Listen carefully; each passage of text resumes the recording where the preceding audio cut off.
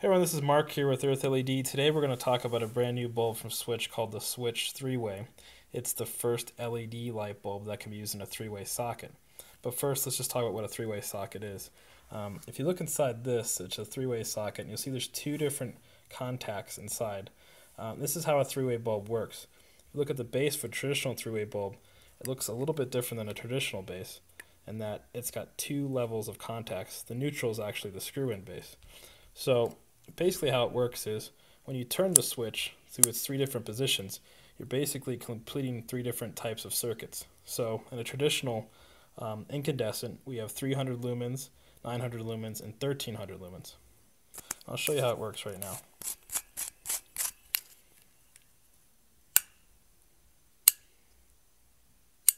And these are very commonly installed in table lamps throughout many homes in North America. Now, with a traditional LED bulb, such as the one we have here, a Switch 100, you'll notice that it only cycles through one of the positions and stays on. So, if you were to use a traditional LED bulb in this type of fixture, you'd basically have a condition where the bulb would have to go through three different positions to turn on and off. What Switch has done with their three-way bulb is made it function perfectly in a three-way socket.